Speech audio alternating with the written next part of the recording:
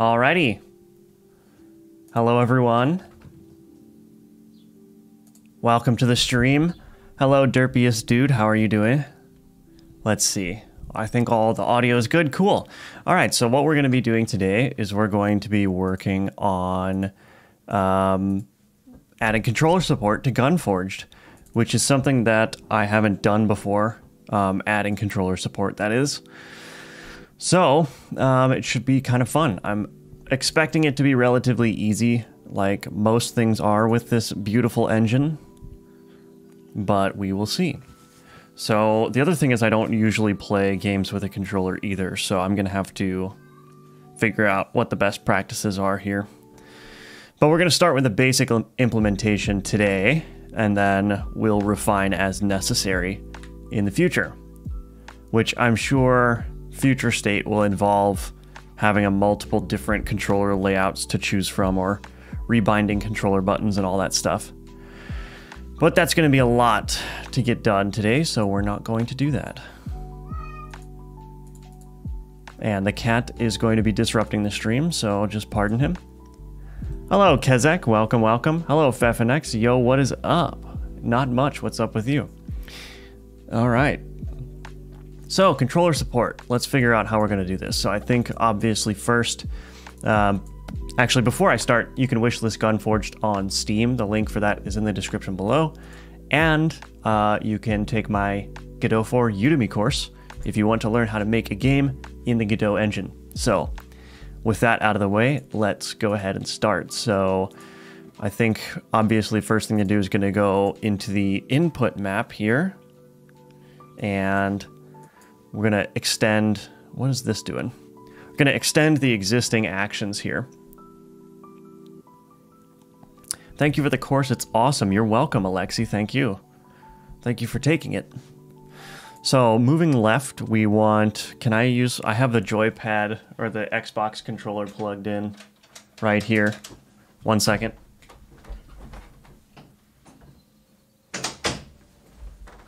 All right, so I have the controller plugged in. So if I just do an input, joypad axis 0, left stick right. Well, that sounds good to me. All right, that's easy. Let's do up now. Axis 1, left stick up. Yep. I'm glad that it provides like a human readable name, because I don't know what axis 1 means, but it says left stick down, so that must be correct.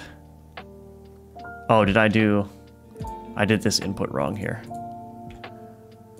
Left stick stick up, down, right. Okay. So, I guess I should use what are these called? Are these bumpers or triggers? The L1 and R1. Let's do click left. We'll do this button. Left shoulder, okay. And then for right, we'll do that one. So right shoulder, left shoulder for shooting. I think that should be fine, right? Is that typically how it goes? What is typically the movement? I might have to look this up. Anyone know what the typical, which stick is used for movement typically? It's the left stick, right? I think the left stick is... Well, I'm sure I'll figure it out when I start playing it if it feels weird. Left stick for move. Okay, that's what I thought. Thank you. Thank you. Okay, so roll. So this is the tricky one, right? Because I think a lot of people don't like to take their hands off of the keyboard, but or off the control or off the analog sticks. But let's try it with the bottom action here, Xbox A. We'll try A first and see how that feels. Interact. I guess we'll do Y. Debug menu, I don't need that one. Player information. So player information, maybe we could just use the start button. Or actually...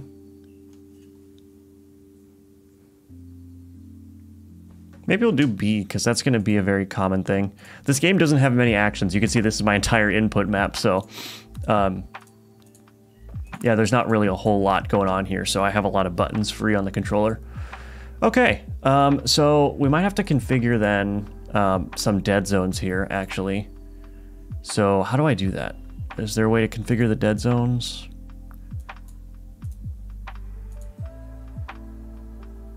Okay, interesting. Well, let's see. That should just work out of the box.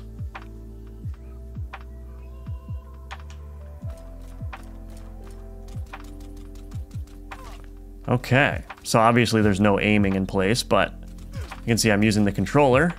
Well, I guess you can't see that. I'm using the controller here, and it's working pretty good. So I didn't try the dash though. I'm assuming that's gonna work. Okay, that doesn't feel too bad, yeah. I mean, maybe it will once I put the aiming in place. So the aiming is gonna be the tricky thing. So let's take a look at the cursor.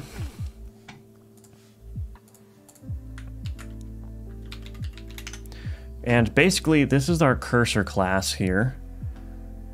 I got some errors here. Maybe I gotta clean the solution. Left stick and D-pad. Oh, good call. Yeah, I should add D-pad, huh?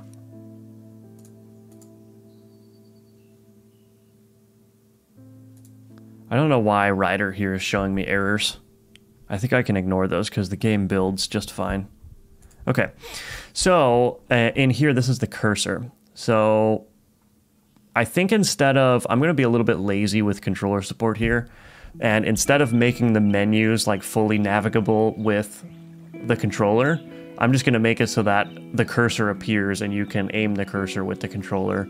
And maybe I'll introduce some snapping and stuff to make it easier. But implementing like actual controller navigability in the menus I have is going to be very painful. So I'm going to try to avoid that.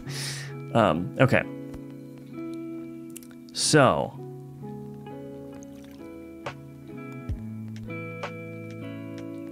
I'm trying to figure out where the cursor position is being set here. Root global position is equal to root get global mouse position. Okay, so there it is. So the problem here is we need to actually determine the position based on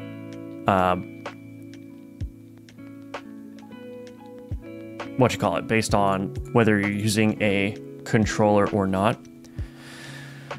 So how am I going to do this? Let's look at the input class and see what's available to us.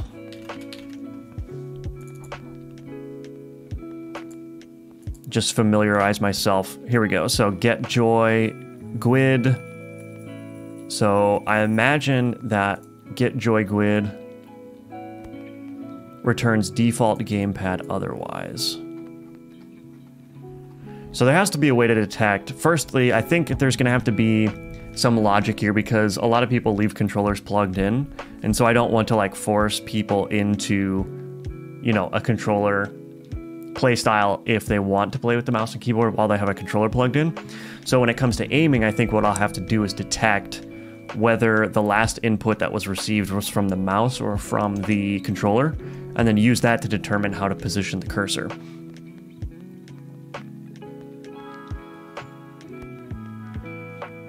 So, is joy button pressed? Is action, let's see, get magnetometer. Get gyroscope, gravity, current. Oh, get connected joypads. Okay, that's going to be useful. So we have get connected joypads. And then what else do we have? Flush buffered events. Add joy mapping. Okay. So basically I need to listen for some inputs here.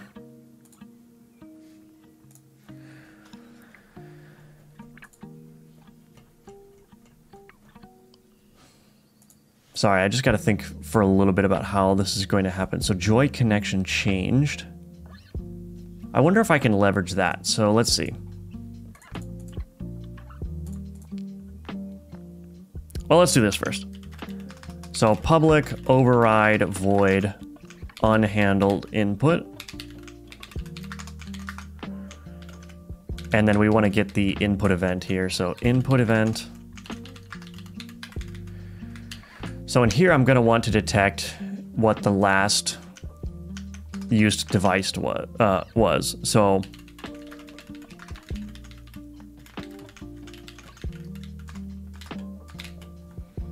maybe I'll call this was controller used last. All right. So unhandled input. So am I going to need, let's do an aiming here. So because the mouse position doesn't need to be in an input map, but I think the joystick will need to be for the aiming. Again, I've never done this before, so I'm just kind of figuring out my way as I go. So let's add a new action. Let's do,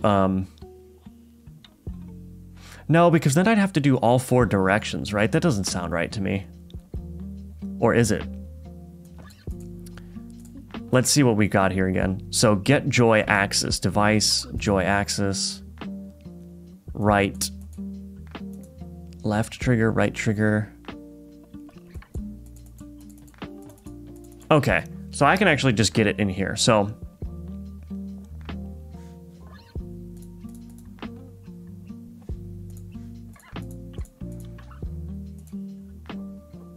I guess I'll have to do this as part of the process method then.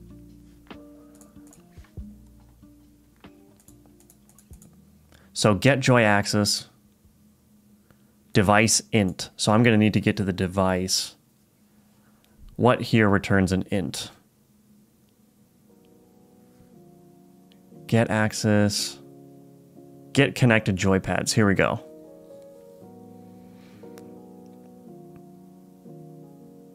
Okay, well, let's do that then. So I might, I'm unfortunately probably going to have to do this every frame.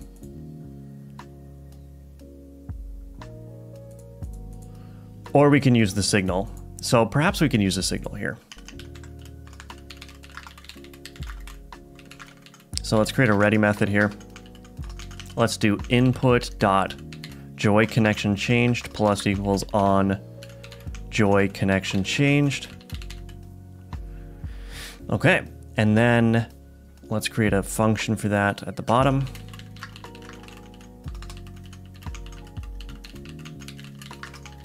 And what arguments come into that? Signal here, device, and connected. Okay. So we've got our int device, and then connected. Bool is connected, I guess. Okay, so we'll do if is connected. Let's create a private int up here, which is the controller device. It's probably not proper to call it ID, but that makes more sense to me. So we're going to call this device ID. Or device index, perhaps, is more appropriate. Yeah, let's do device index. Whoops. Okay.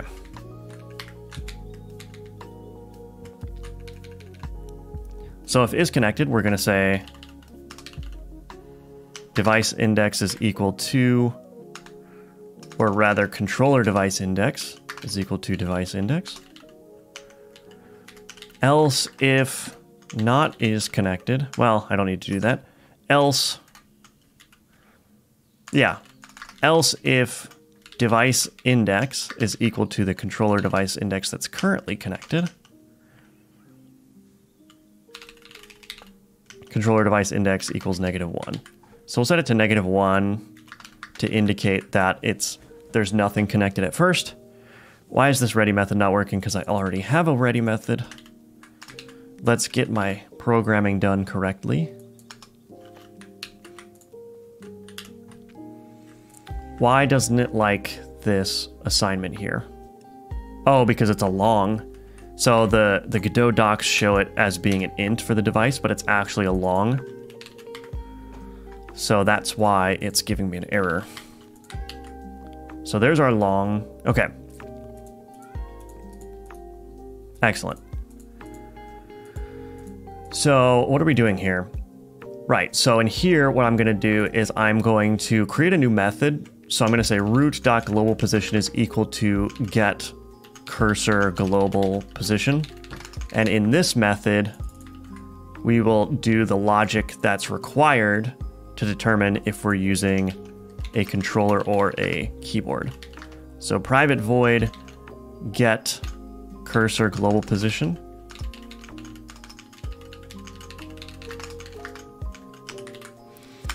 Okay, so we're gonna say if controller device index is less than 0, then we're going to set it to the mouse position.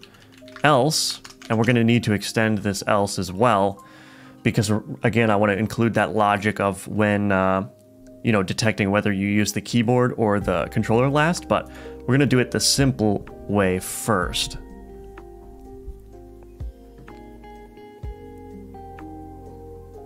Which one is better, C# or GDScript for Godot 4? You can't go wrong with either one. Can't go wrong with either one. I actually used GDScript for the most recent game jam, which I have a devlog coming out for in a couple weeks. And the reason being because I just wanted to use GDScript. GDScript 2.0 is really fun to use. And so yeah. And then C#, you know, it requires a little bit more setup up front, but there's a bunch of nice benefits you get with that. Being able to use traditional object-oriented programming practices is a big one, and the more robust typing system. And also, you can use a collection of NuGet packages if you want. So those are the benefits of C#, but I think GDScript just overall is faster, easier to prototype. You don't have to leave the editor to write your code, and it's just generally faster. Not in terms of performance, but in terms of development.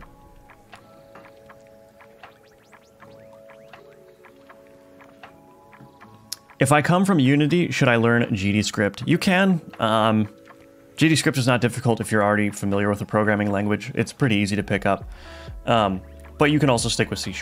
So it's all a matter of like what you feel like you want to do. You should be aware that there's some limitation with C# with Godot 4. I think web exports, if I'm not mistaken, don't work with C#. And what's the other problem with C#? Oh, they don't. C# is not exportable to mobile, I think, or maybe at least iOS. I may not be correct on the exact details, but there's definitely some restrictions on C# at the moment in Godot 4 in terms of what platforms you can export to. So just be aware of that before you commit to it. But if you're just building a game just for fun, you don't have any plans of releasing it or anything, you can use whatever you think is most comfortable for you. Hello, SXG. Welcome, welcome. Is Godot capable of making a chess game? Oh, yes, for sure. Like, would single-player AI be impossible to do? No, not at all. Yeah, you can make any game that you want in Godot. Aside from, you know, like a AAA blockbuster, but you wouldn't be able to do that as a solo developer anyway, so...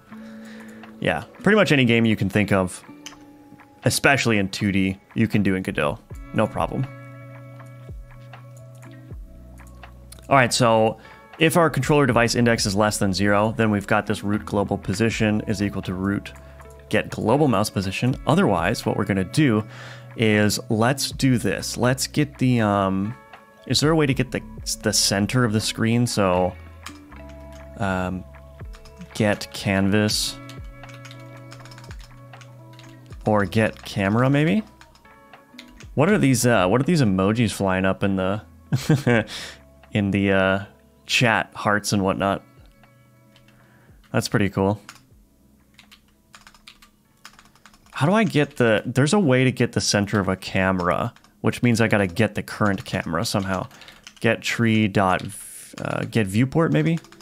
Get viewport dot get camera 2D dot center. Does this work? So var center is equal to that. And then why am I grabbing the center? Because what I want to do is I want to say, let's create a new variable up here, or a constant rather. So private const float. Let's do controller cursor distance. We'll just set it to 100.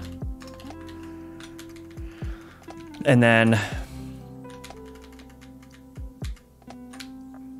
Oh, and also this is wrong. I need to return out of here.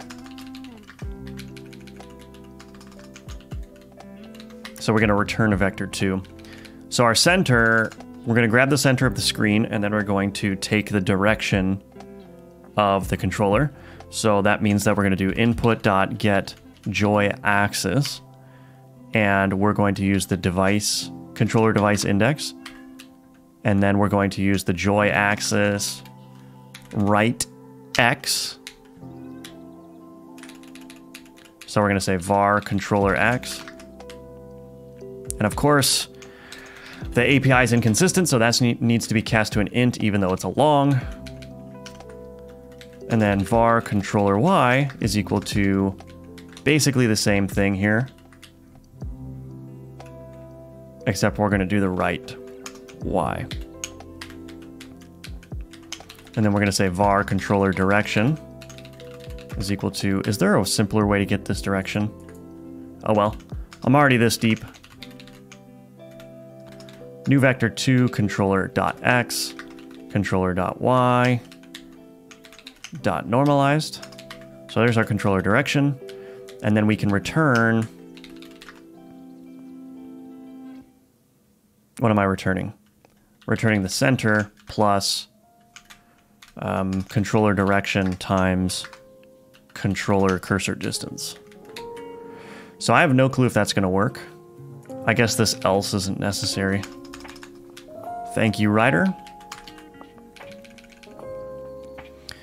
All right, I have my doubts that that's going to work, but we're going to check it out.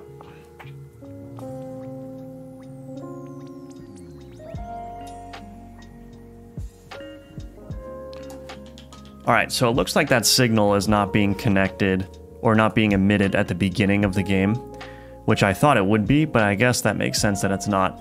So in here, on joy connection changed, this one right here, if I just do a gd.print, I guarantee you this is not printing.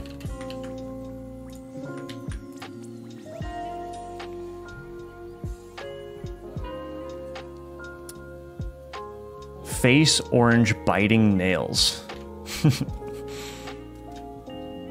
It just shows up as a placeholder, like a broken image in chat. Okay, so let's see. Yep, so there's no print statement. So when the cursor gets loaded, I actually have to get all the connected joypads. So let's do that then. So let's create a private void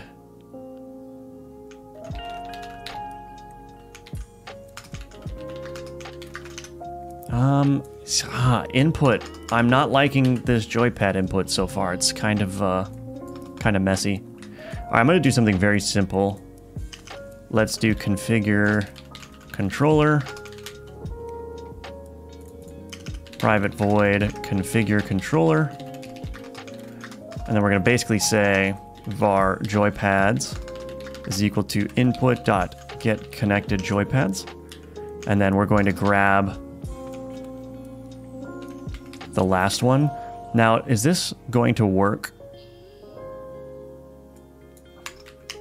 I should probably check if joypads dot length greater than 0.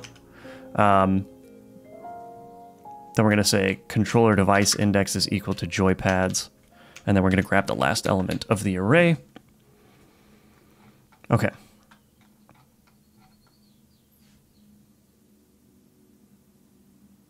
All right. So let's see if that works now. Okay, look at that. So it's not working properly, but I don't know if you can see that at the bottom of the screen. Oops. Ah. Okay, let me try it again. Let's see. Good evening, PS Bertag, PSP BR tag. Welcome, welcome. Why aren't you using GDScript? I just like C# better. That's all. What text editor are you using? I'm using Rider. It's a C# IDE. I used to use VS Code, but it was slowing down a lot. And Rider is much faster for C# projects, so. Alright, so there's my cursor. It's not at the center of the screen like I thought it would be. So that's very odd.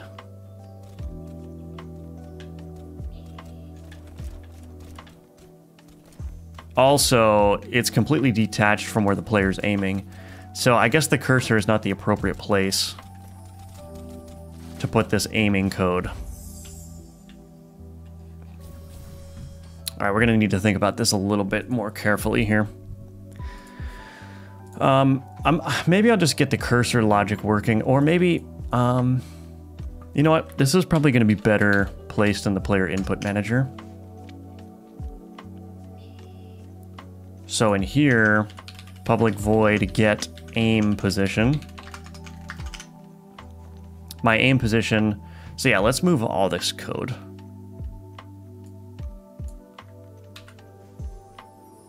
I suppose I should have started there, but it's been a while before I've been in this code, so to be honest, I forgot this player input manager existed. Oops.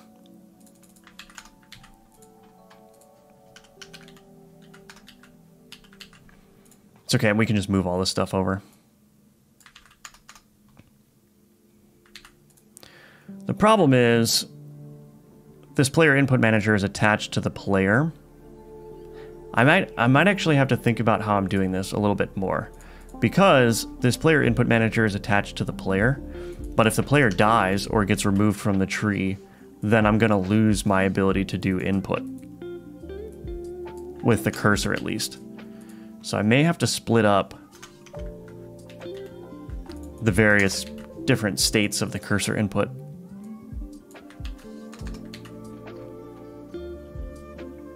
Goodness, how many freaking things did I do already?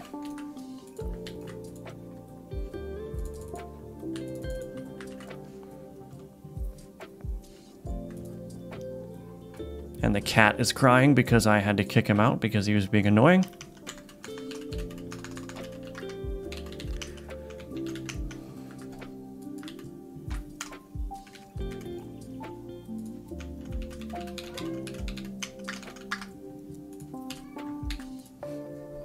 Okay. We're just going to change this back to root.get global mouse position.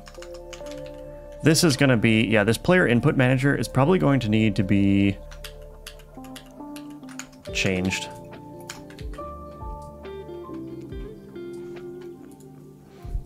Okay, 1 second.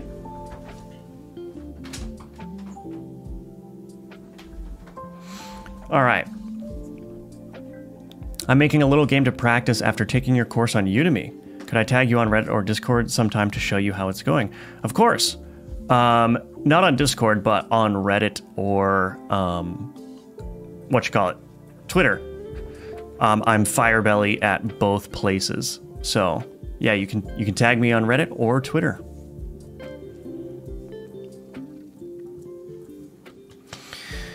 Okay.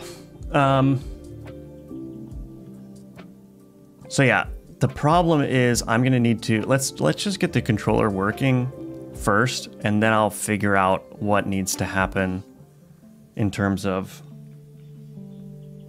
supporting controller input across the game, whether or not the player's in the scene or not.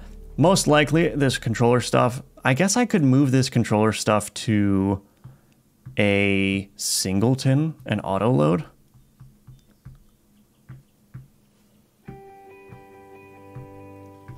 I think that sounds good to me. Let's do that. So let's call it Global Input Manager. We'll put that in Scenes, Auto Load, Save. A lot of people ask why I create just empty scenes instead of just using the script.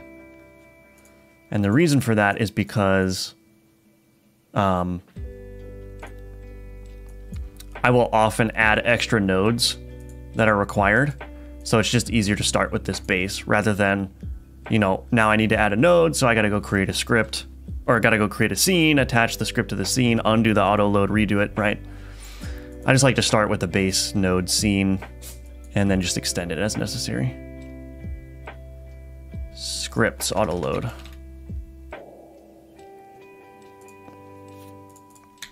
So game.gameObject. No, game.autoload. All right, so we've got our global input manager here. Okay, so we got our global input manager. What are we doing? I don't need this scene because I don't have any nodes yet. I don't need this either. So I guess once again, we're gonna have to move all this code over. Well, this is how it goes sometimes. It's very clear I don't know what I'm doing in this instance because I've never designed a system like that. So just figuring it out as we go along.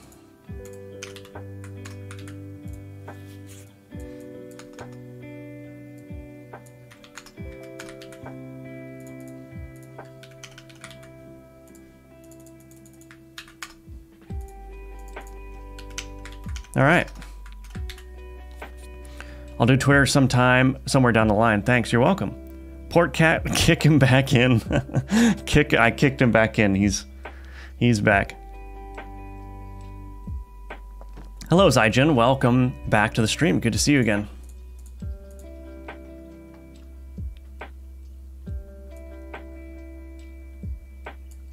Okay. So once again, just copying everything back over here. I think this is the final move. The more I think about it, the more I'm feeling good about this global input manager. Okay, so we've moved everything over. What are we missing? So get cursor global position. Let's do get. Yeah, that's fine. Okay, cool. So let's get rid of this for now. And let's make this a public static vector2. And then get viewport. Yeah, so I need to create an instance here. So private static global input manager instance.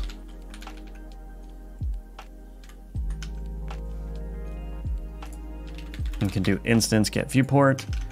Let's do public override void notification. I guess I shouldn't have deleted that notification. Int what?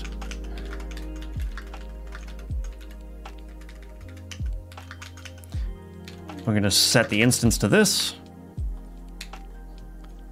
Why doesn't it like this? There's no suitable method to override.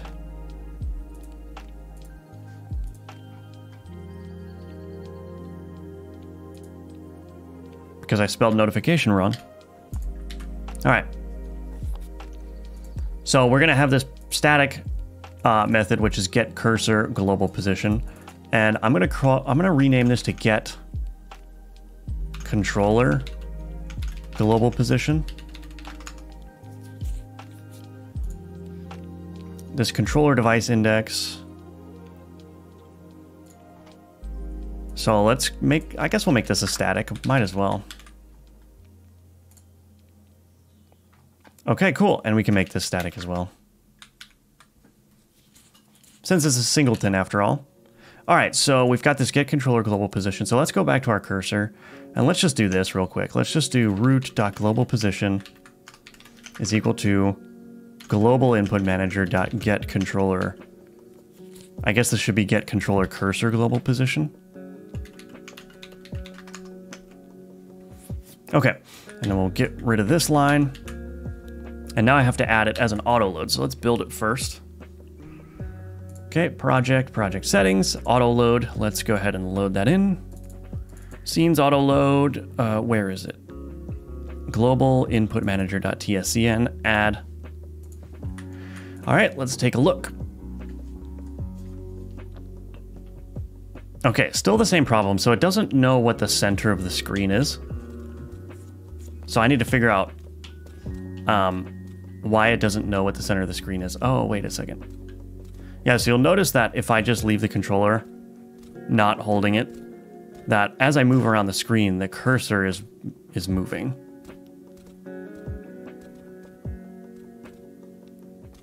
I might have to, so I'm probably going to have to convert between screen coordinates, world coordinates and screen coordinates. Or maybe I don't. I wonder, hold on a second. I need to do some reading of the docs.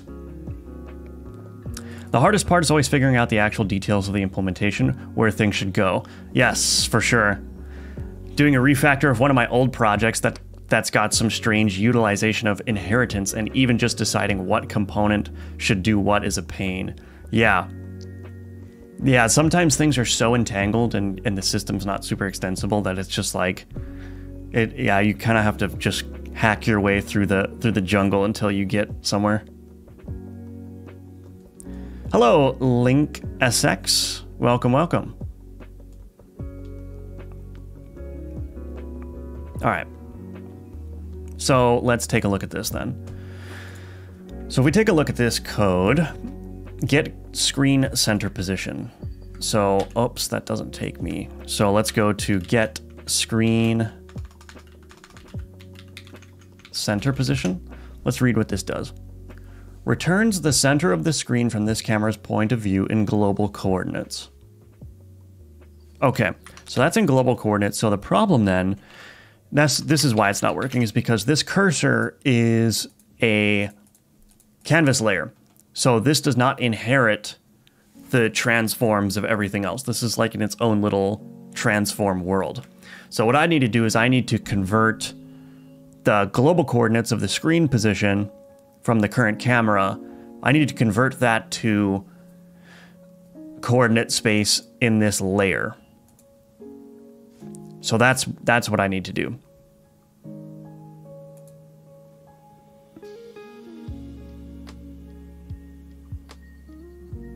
So I think I can leave this method as it is. So this will be in world coordinates. So the cursor is the one that needs to be responsible for transforming that. And I think what I need to do is I simply just need to do transform times that. That's probably brutally wrong, but we'll see. No. Let's look at a different component where I'm messing with transforms. I need to sit down one of these days and actually learn how transforms work, because I basically just flounder around with transforms until I get what I want, which is not efficient. So let's do get canvas dot. Well, this is the canvas transform, right? Canvas. This is a canvas, so, or canvas layer. Get viewport canvas transform. Okay, well maybe we could do that then. Times global input manager. Let's try that.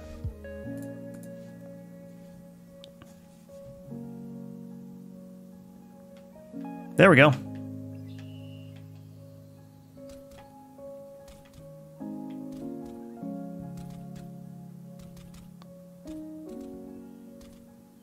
Okay, so it looks like there's no dead zone. So if I let the controller go back to zero position, so if I'm doing this, how am I doing? Oh, I can't see the camera. Okay.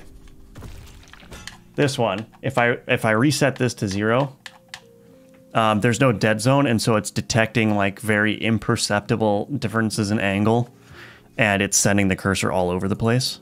So that needs to change.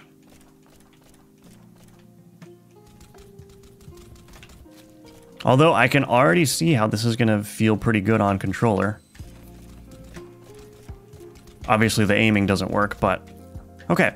So we got to figure out how to add dead zones, and then also, how do twin stick shooters usually do this? Do they do what I'm doing here, which is just like restrict the cursor to a certain area around the player?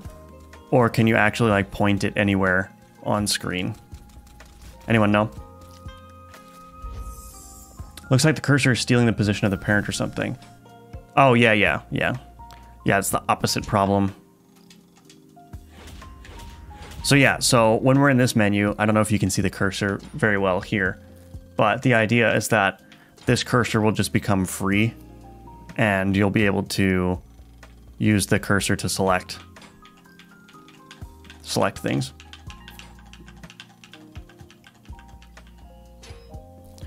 I've seen some where you have the option to choose if the cursor is restricted or not. Okay. Enter the Gungeon does it so you can point anywhere.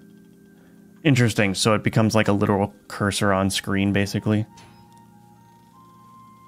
I'll have to give Enter the Gungeon a try and see how their controller input works.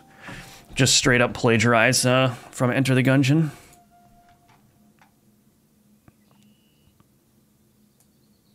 Okay, so let's figure out dead zones.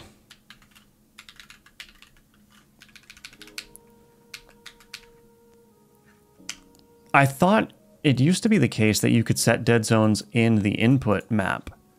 Is that... Oh, wait, here it is. Ah.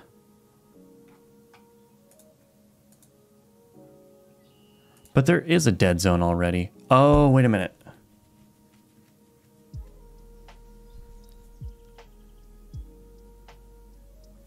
So the reason is because I'm not doing it through the input map. Oh, interesting. Wait a minute. Is that dead zone like super... Oh, yeah. Maybe a 0.5 dead zone is fine. Yeah. I thought that would be kind of rough, but it's actually fine. Okay, so the reason I'm not getting any dead zone in my aiming is because I'm getting the aim direction just purely from the input API. And it doesn't look like there's any way to apply a dead zone here. So I'm just going to take the easy route and define an aim set of actions.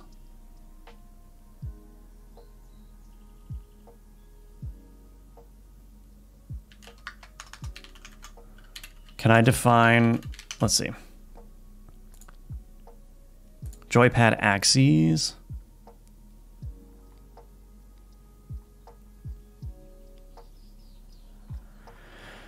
Yeah, okay. I think I'm just gonna have to do aim up. Let's call it controller aim up. Controller aim down. If anyone has a better idea of how to handle the dead zones.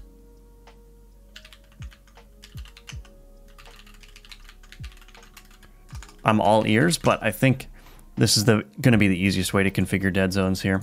So aim up, right stick up, aim down, right stick down, aim left, right stick left, and then aim right.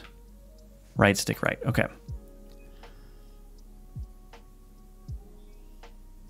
Cool. All right. So now in here, what I can do,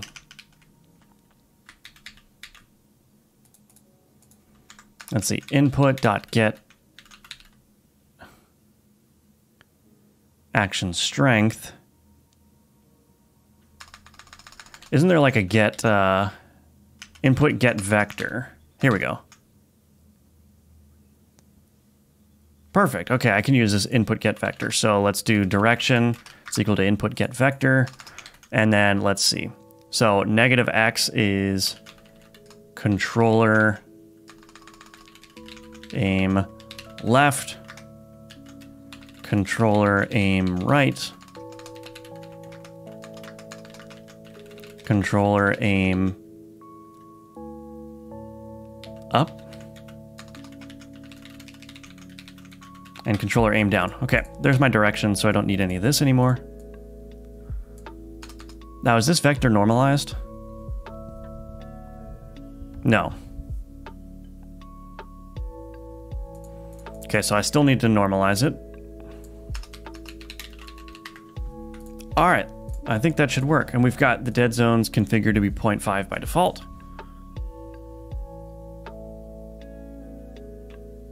Perfect. So I don't know if I wanted to snap back to the position when you're not pressing the aim direction. Like, I don't know if it should snap to the center. So we'll figure that out. I think most let you point wherever you want, but my personal thought is that there's no reason to be able to select an exact position with a controller most times. That's kind of what I'm thinking too. Like, the controller is basically just for aiming in a direction. It's not like I have any specifically targeted things. Although, now that I think about it, I do have an affix that makes bullets home in on the target that's closest to the cursor. So that would require being able to control the exact position. So maybe I will have to do that. Hello, Chendrak.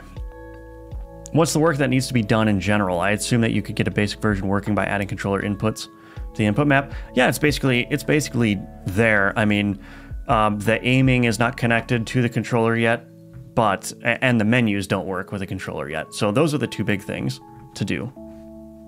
Anonymouse. Get action strength. That will return a 0 to 1 value, which is useful, but the input get vector does that for me, so. Okay. So now, controller direction. So I'm going to do this. Maybe I'll create a private static vector to last controller direction equals vector2.right, and then I'll change this, oops, to last controller direction. And so that way what I can do is I can say if last controller direction dot length squared is equal to 0, then we can just return.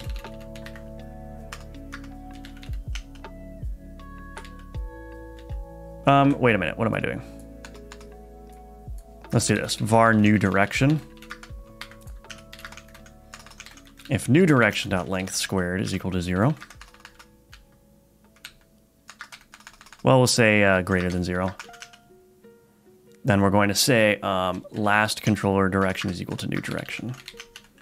Okay, so that should prevent the cursor from snapping back to the center, which is kind of annoying.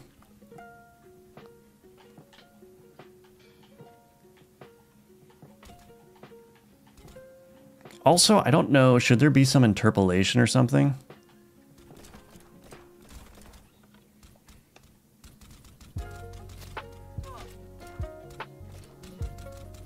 Yeah, maybe there needs to be, like, interpolation, because otherwise it just snaps. Which is not a huge problem, I don't think, but I'll have to study some other games and see what theirs are like.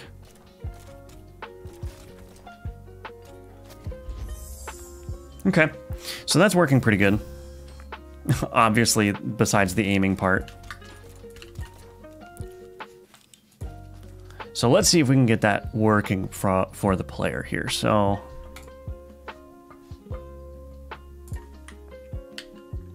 let's take a look at my player scene and see how that aiming is even working.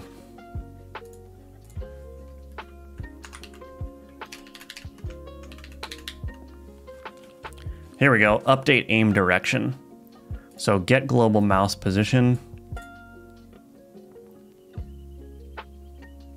So I think the sensible thing to do here is going to be to move the logic that determines how the aiming is working to the player input manager.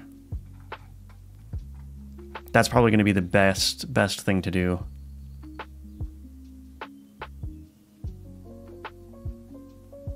Yeah. There's still some input stuff in the player that should probably be moved to the... Oh wait, no, these are input manager. Okay, yeah. So we're going to create a new function called input manager get aim position or something. So let's do this. Public void, or public vector2 get aim position.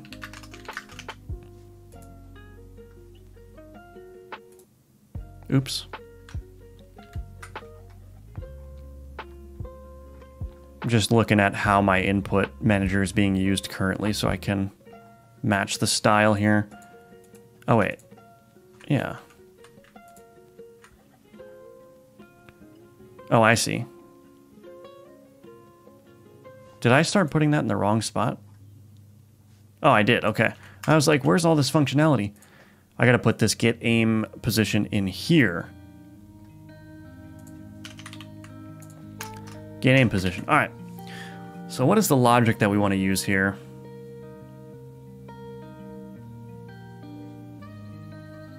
Have to read up on get action strength. Yeah.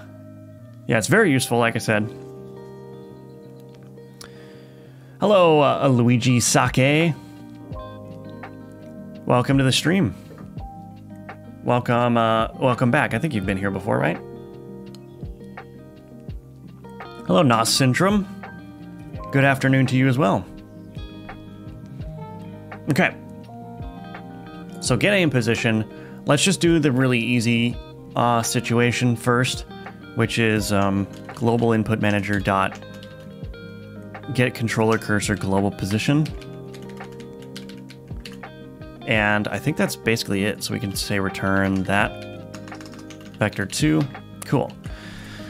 So now in our player, where I'm getting the global mouse position, this update aim direction, we want to say instead input manager dot game get aim position, update facing. I don't know why this is here.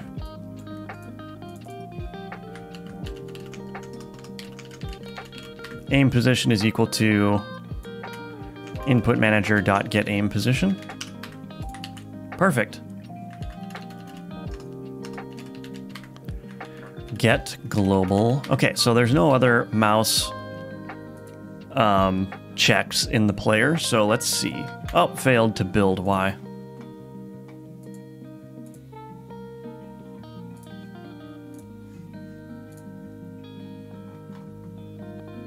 Here.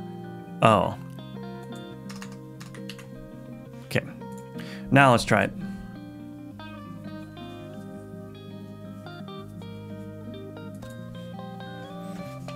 All right, there we go. We got aiming working.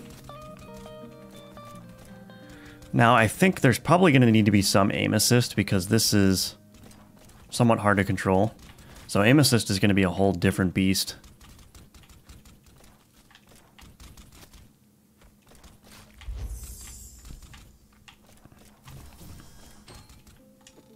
Oops. And then, yeah, getting the menus to work. So got a lot of work cut out for me still. That's a bug. That menu should not be able to appear behind that.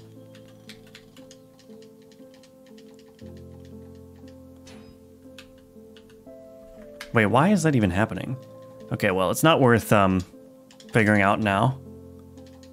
But let me log it as a bug here.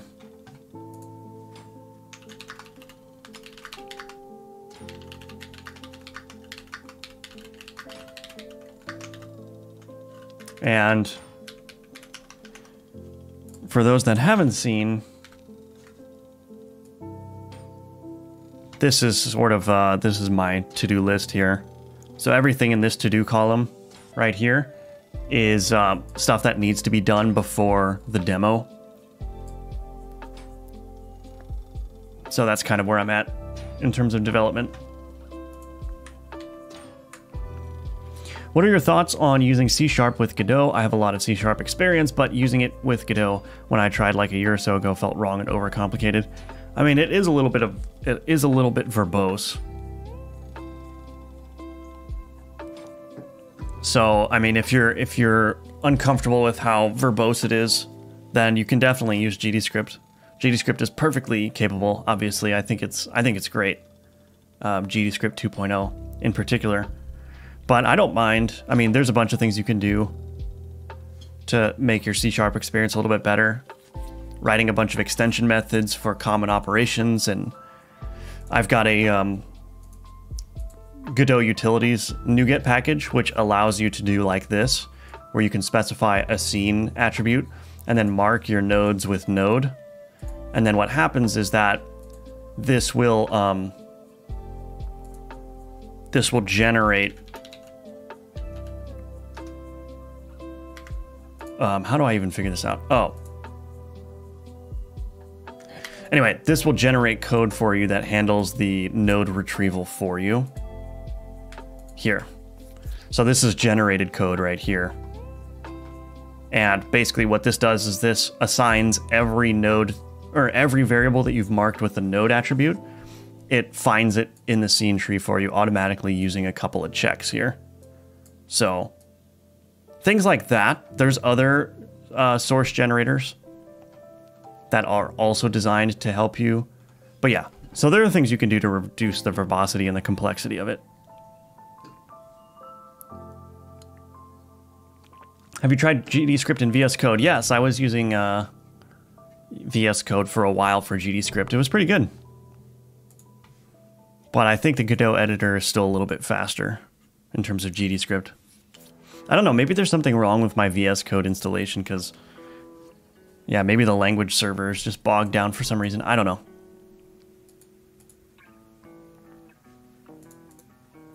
All right, so what's the next thing? What did I say? There was something in mind, or that I had in mind, I don't remember. So we can do aim assist. We got to get the menus working. That's a big one.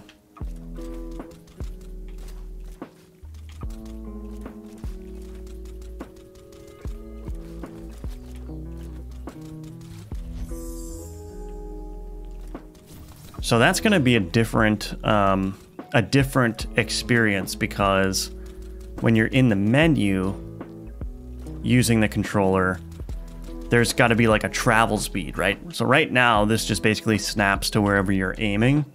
So there's no travel speed involved. But when you're in a menu, you're going to need to... It's going to be more like a mouse cursor, right? So that's something that probably we should figure out now. How to make it work in the menus.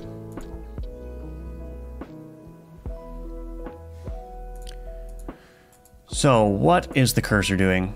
Oh, also we should make it work with keyboard and mouse too, so that this check is only doing controller checks. So maybe we'll do that first. So we got to get this working with the keyboard.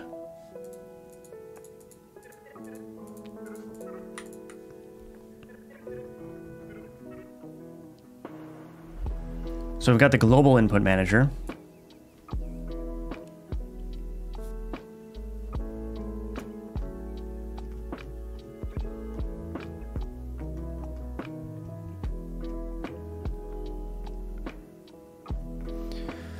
So what is the logic we want to do? So if you're using a controller and then you switch to using a mouse, it needs to swap to using the mouse position instead. So I think the simple thing to do is let's do a public static bool is using controller. Is using controller.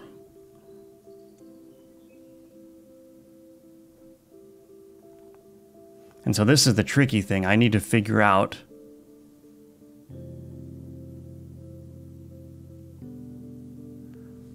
I need to swap between those things somehow.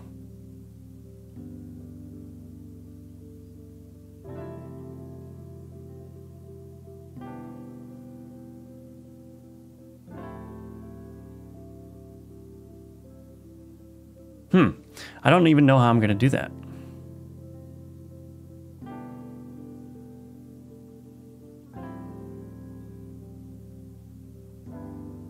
So, I mean, the simple way to do it is, like, if you have a controller plugged in, you have to use the controller. But that doesn't sound super appealing. Hello, Vidra. How am I liking Rider IDE so far? I like it a lot, yeah. I like it a lot. I miss my VS Code, but Rider is working so much better for C#, so goodbye. Goodbye, VS Code. All right, I think I'm just going to implement this the simple way first. So if is using controller, I'm just going to return controller device index is greater than or equal to 0. We'll get rid of this was controller last used. What is this? Does this not like my naming here? I'm not putting a prefix. Okay.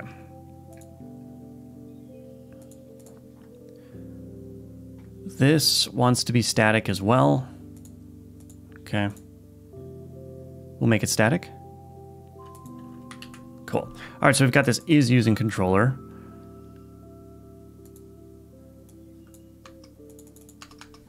Okay.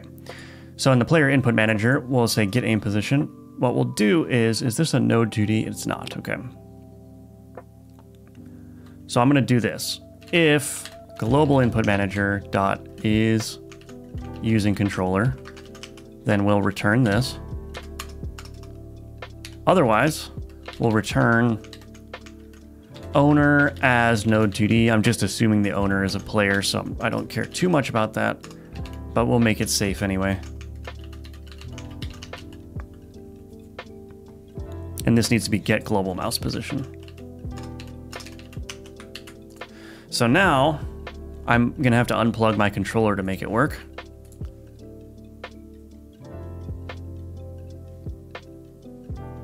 So I can't use my mouse right now, but if I unplug the controller...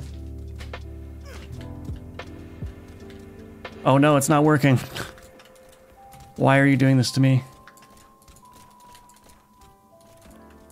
Oh. Okay, so it obviously didn't detect the controller change for some reason. On-joy connection changed.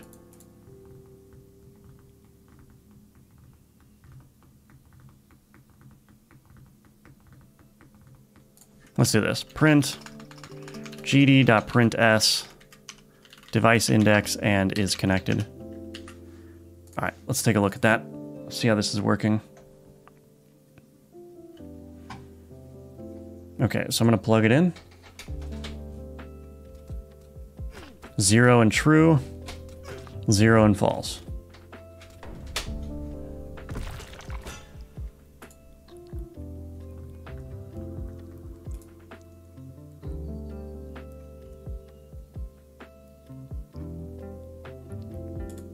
Is this device index never being set? So let's do this.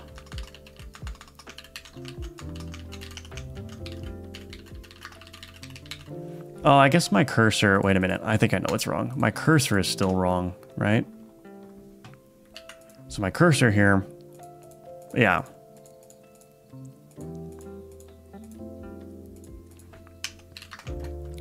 So if global input manager dot is using controller, there's a bunch of places where I have to do the same thing. So that's making me wonder if there's a better way to, even better way to do this. Like if the global input manager should just return either the controller position or the mouse position. I guess there's probably going to be a refactoring opportunity here somewhere, especially when I start trying to make the controller work in the menu.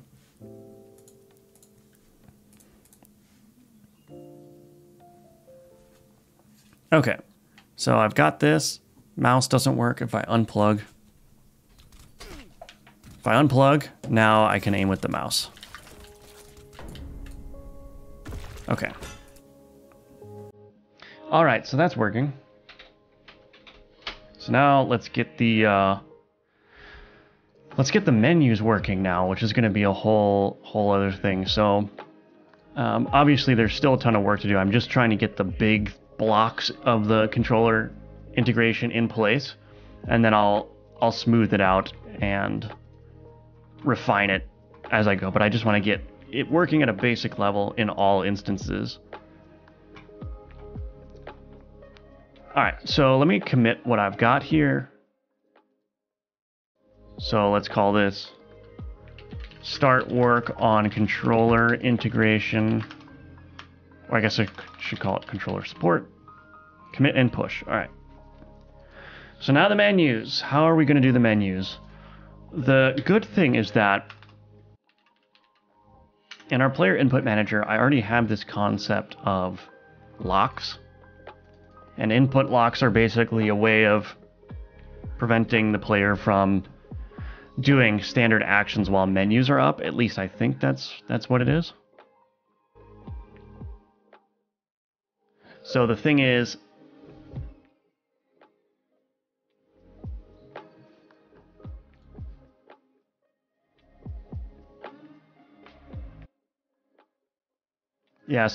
I'm going to need to basically just change the cursor logic itself.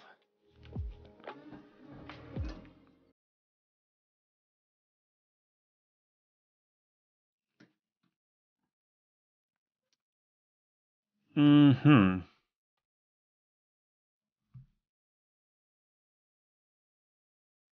So there's going to be another role for the global input manager. I'm going to need to be able to get like a controller cursor velocity or something, and then I'm going to need to update the global position of the cursor, but only if I'm in a menu. Now, I don't really have an explicit piece of data that tells me that I'm in menu mode. I can kind of infer that by saying if there's locks on the input, then that means that I'm in a menu. And so, for instance, like if I go to my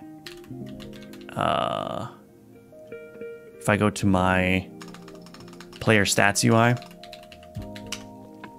I've got this cursor lock component, and the cursor lock component, what it does is it essentially, as soon as it enters or as soon as it's instantiated, it adds a cursor lock. Oh, I guess that's in the cursor here. And then it removes a cursor lock when it's done. Oh, I see. So there's a pointer lock and a cursor lock. Okay, so basically, this is actually going to be simpler than I thought. So if the crosshair is not active, that means that I'm in a menu, and that means that we should change the control scheme. Okay, that should be simple enough then. Perhaps this all should be in the player input manager. But again, the thing is the cursor is a scene that's designed to be able to be used in menus. So if you're not in the game, you should still be able to use the cursor like on the main menu, right? So that's kind of why there's separate input handling here versus the player input manager. I could wrap it all in the global input manager, but I'm just going to stick with making it a hodgepodge of different functionality. I've been using Godot utilities and it's really game changer. Awesome. Yeah, I'm glad to hear that. Yeah, I think it's really useful for me at least. Just it's a little bit more streamlined. Hello, Drufus. Welcome back.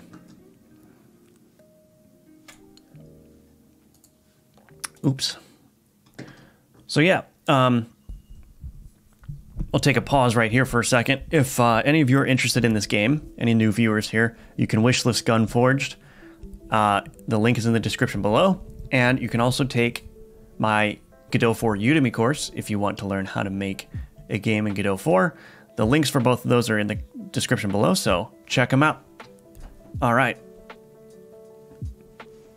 So let's do this. Let's create a public static vector2 get controller velocity, I guess. Controller cursor velocity.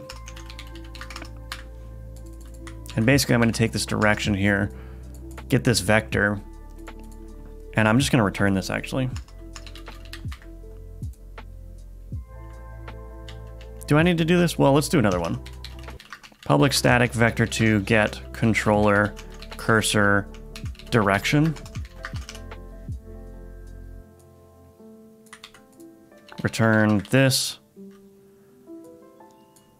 Get controller cursor direction here, and then get controller cursor direction there. But the velocity, private const float controller cursor velocity, or let's do speed. This will have to be an option in an options menu in the future, I'm sure, but we'll just do that for now. And then let's create a private static vector2 controller cursor velocity. Okay, so in here, what we're going to do is we're going to say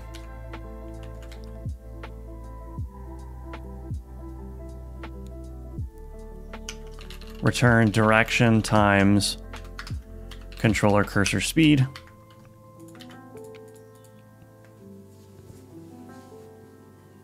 And then what do I want to do here?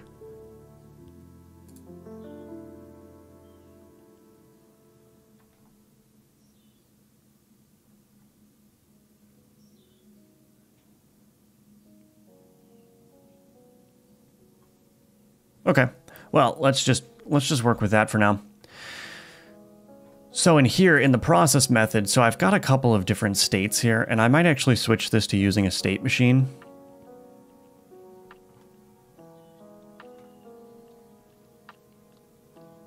I might actually switch this to using a state machine, because I've got this update cursor here, which is being called every time a lock is added. And basically I'm saying if the pointer locks is greater than 0, then the pointer takes priority over the cursor, takes priority over the crosshair. Now what I could do is I could just say, you know, create a new method here.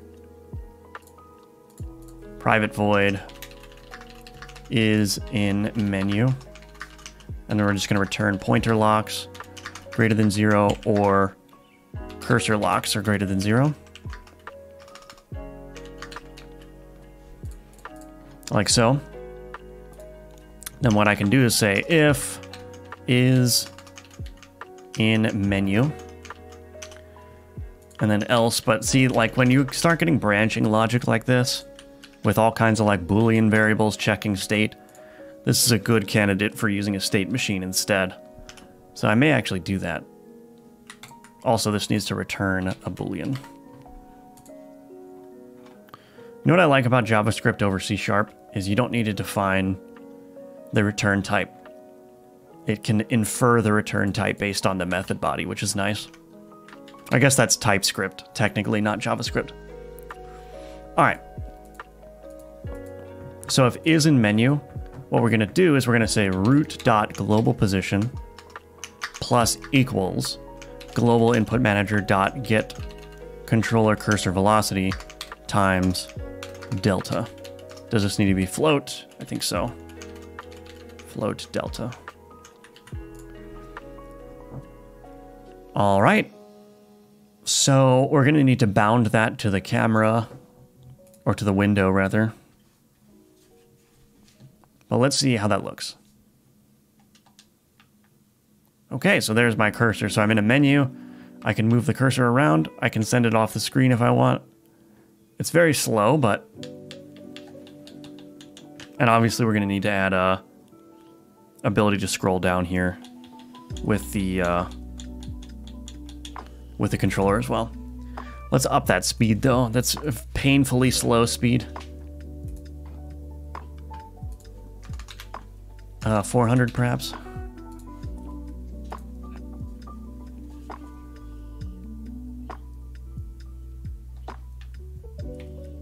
Okay, that feels a little bit more satisfying. And this also scales with how much you're pressing the analog stick. So technically you go faster if you go diagonal than if you went left or right by itself. I think. Oh, maybe not. Actually, maybe not, yeah. Anyway, so yeah, so I can be very precise with my movements, but the thing about this UI is that all of the buttons are super huge, so it should be relatively easy to use the controller like this. So now let's try it with when we go into the upgrade screen. Let's see if I can navigate the upgrade screen with no problems here. Yeah, definitely gonna need aim assist because this doesn't feel... Certainly doesn't feel as good as mouse and keyboard.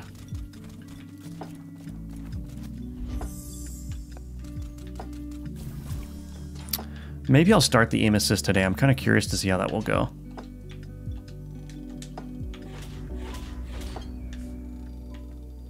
Oh, wait a minute. No. Okay, so the problem here is that it's still checking the mouse position under the hood. So I think I actually need to... set the mouse position. Can I do that?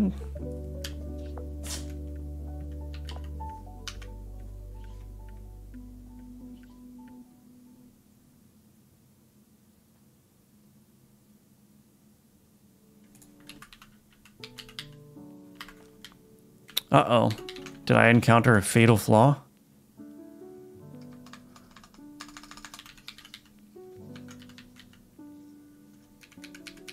Okay, let me check on the almighty Google to see.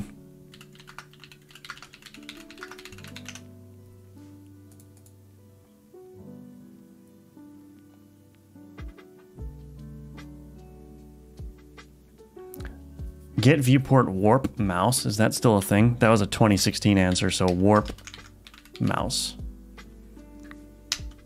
Input warp mouse. Input warp mouse. I have a feeling I'm going to have some difficulties here. Input.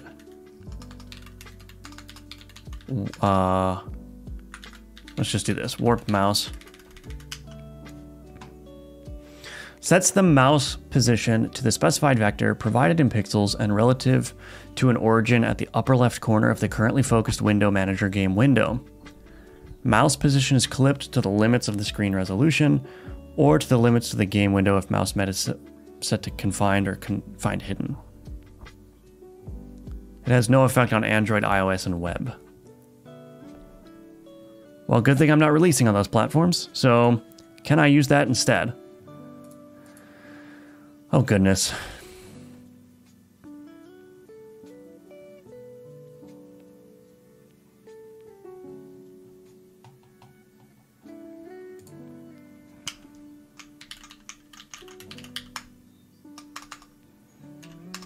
There's got to be a better way to do this.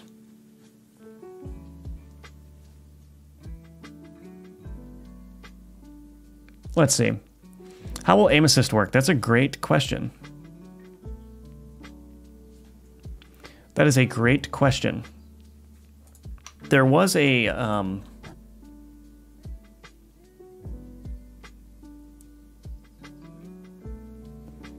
video that I saw on aim assist that was really good. And now, unfortunately, I think I've lost it again.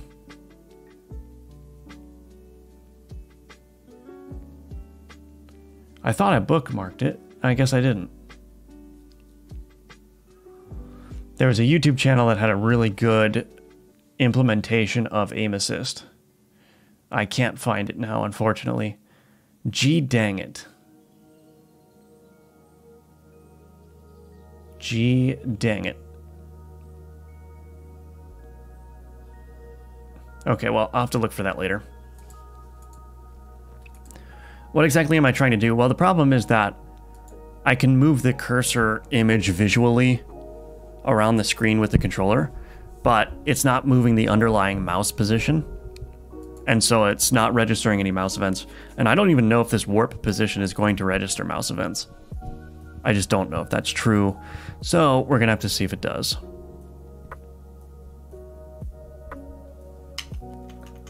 Input.warp mouse.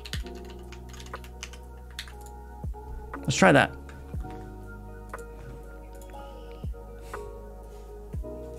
I should probably put debug mode on.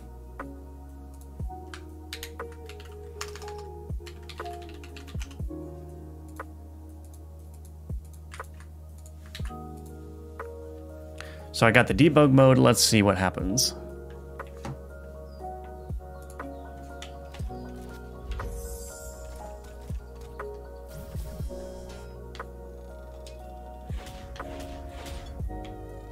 Nope, it's not working unless...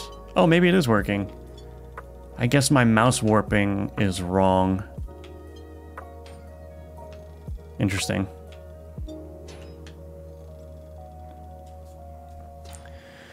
Oh, so the cursor object isn't in sync with the true mouse cursor. Yeah, that's a complicated one. Yeah, that's exactly the issue. Doesn't get mouse position, get a vector to mouse position? It does, but I have the opposite problem where my cursor visual is not where the actual mouse is. So I have to take the mouse and move it and then match the cursor visual to the mouse position. So that's actually probably worth just... Well, I guess it's fine.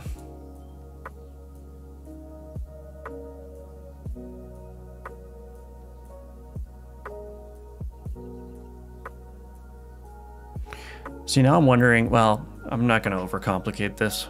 We'll just keep it like that. So that is working, but I think it's not... I think it's working with the native window size instead of the resolution. At least that's what I think. So I'm going to actually try that. So I'm going to do a public override void draw.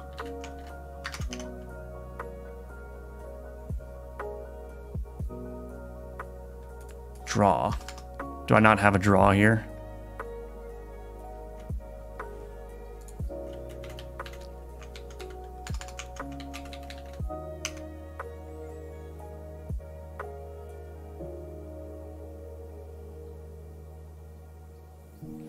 Maybe try this. Viewport get rect size divided by 2 plus your position. I don't think so. I don't think that's going to work. Because I believe the docs for warp mouse say that it will... So warp mouse is available on a couple different things. If you use the warp mouse on the input, which this might be a clue actually. If you use the warp mouse on the input singleton, the origin is at the upper left corner.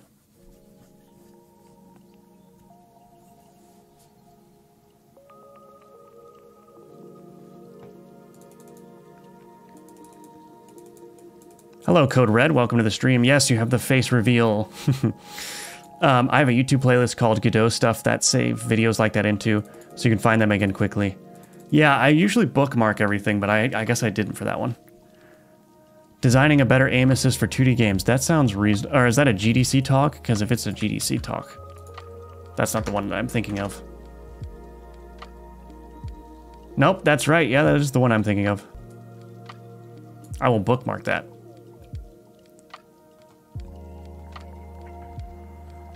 Excellent, excellent. Thank you, Jacob.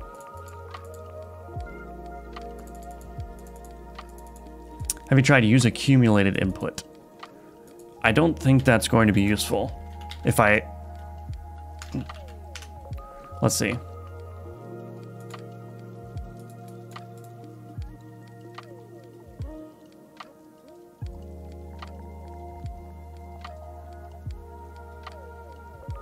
Yeah, I don't think this is... Yeah. Input accumulation is not what I'm looking for. Alright, so... Yeah, so warp mouse, but maybe I can use warp mouse. So when you're doing it against a control, it's against the control's origin. When you do it against the viewport, it is in the coordinate system of the viewport. So I think I want to use viewport warp mouse instead of input warp mouse. I think then it will start working, so I don't have to worry about dealing with native resolution differences. Let's see.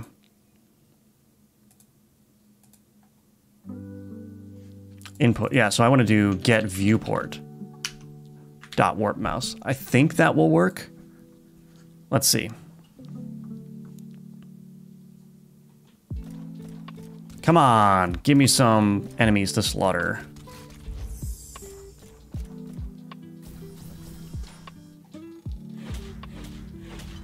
There we go. All right, so I just needed to use the warp mouse on the get viewport. So that's working. I can move the mouse off the screen though, so that's not good. All right, can I actually click now? That's the question. I can't. So let's figure out how to do that. Oops. I clicked with the actual mouse. So let's go to input map. Click left. Oh, the left.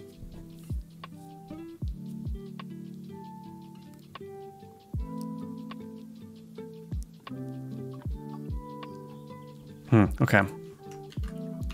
So the thing is, on mouse and keyboard, I'm using the left mouse button for menu interaction and for shooting. But on a controller, I don't want to do that because that's the left shoulder button.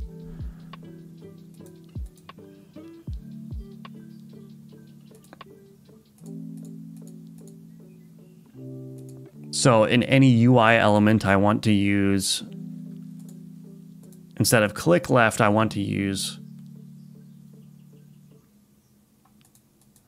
or maybe I should split up the shoot and the click events. Yeah, let's do that. So I'm going to rename this. So I'm going to rename this to shoot left and shoot right. Cool. And then I'll add a new action click left. And here, it's going to be the same for the mouse, but it's also going to be... Oops. Oh, no. Button 0. So Xbox A. Okay, and so now I need to go through wherever I'm using click left. And I need to change this. So this one should be, that's click left, that's right. This one should be shoot left, and I believe this should be shoot right.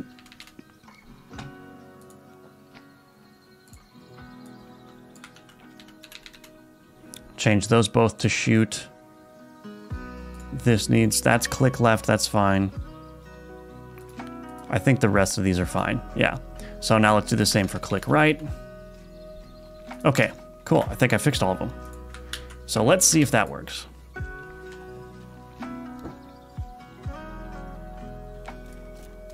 So shooting still works. Works with the mouse as well. All right, let's do this. Come on, it's not working.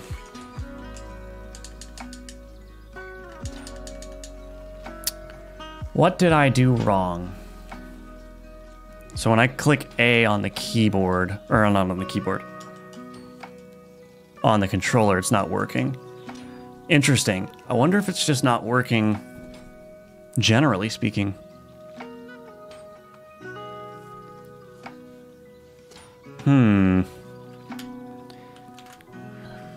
Very interesting. Input map, Xbox A, all devices click left. Did some of my click left not? On GUI input. Oh, interesting. Maybe the GUI input is not being triggered. I think maybe the GUI input is not being triggered by this input event for some reason. Why would that be the case? Well, let's print the input event.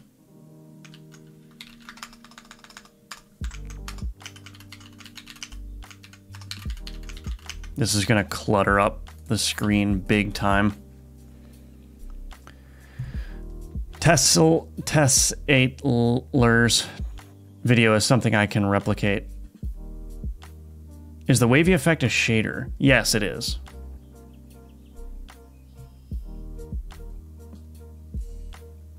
You can create a static read-only dictionary to make it easier to change in one place. I could, but then I'm maintaining the Godot input map and my own input map, right? And the dictionary doesn't help if you're renaming things, because then your names will get out of sync.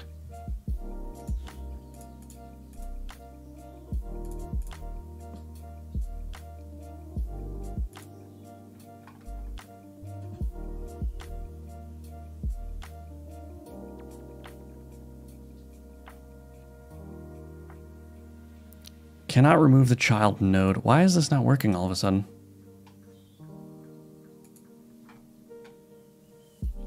Okay, I'm gonna close all these. Why did it start breaking? What happened?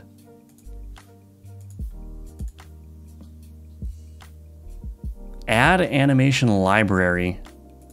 P animation library is null. What? All I did was add this print statement. What's going on?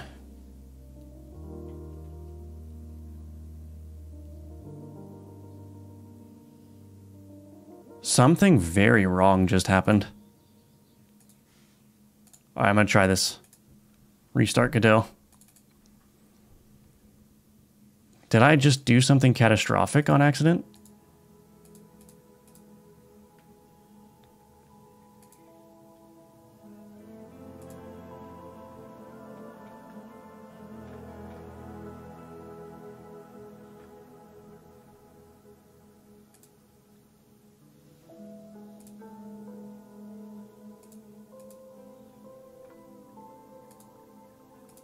I don't know what's going on. Why did this change?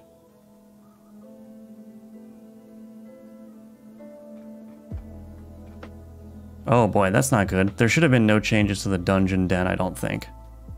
So I'm gonna roll that back.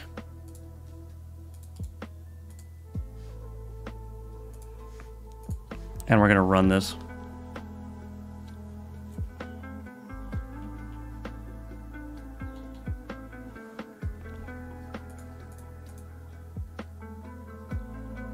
I don't know why this started breaking. What happened? There's nothing here that I changed.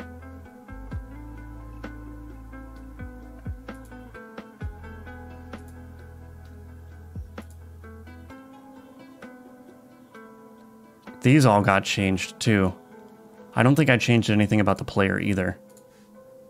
So I think Godot just like did something. Let's remove that. And let's run this. All right, we're back in business. Okay, Godot did something weird to my player scene. Thank goodness for version control.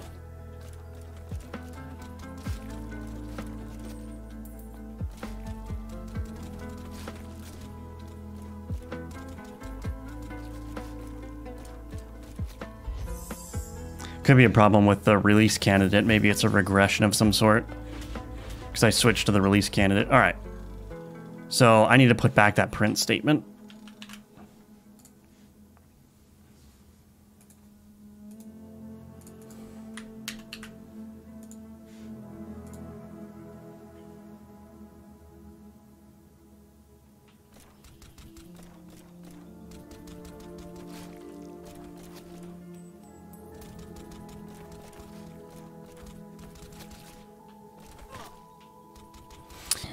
All right, I should put debug mode back on. I think I reverted that change on accident.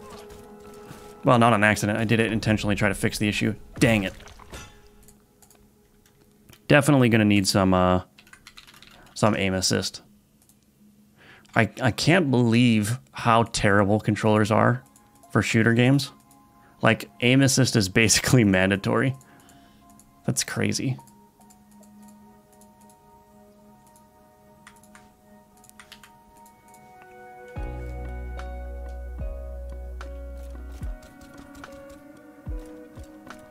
Come on.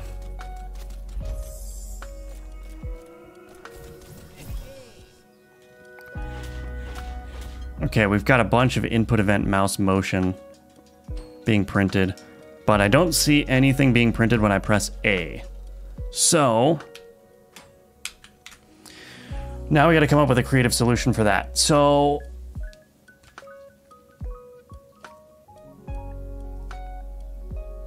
is the proper way to do this, can I just send an event?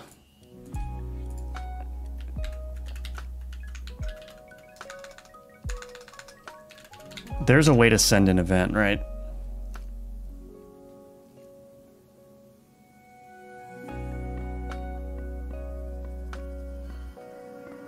So I think what I'm gonna have to do is detect the key press or the button press, the A button on the controller, but then send a mouse event instead. Because I'm relying on the GUI input signals for my GUI elements, and I don't know why that's not exactly working with controllers. I guess they doesn't support GUI events.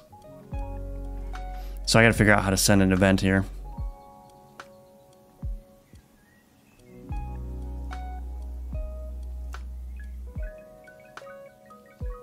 I'm gonna have to look it up. Send input event Godot.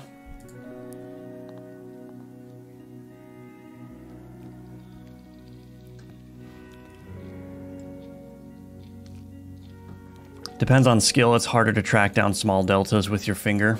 Yeah.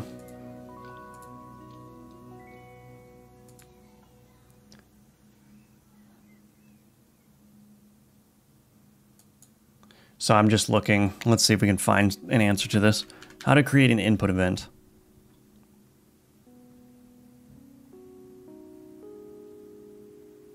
Oh, that's not right. That's just how to add a new input map. Here we go. You can create and dispatch an input event for cases like this. So we got to create a new input event, get tree.input event. Is that still the same here?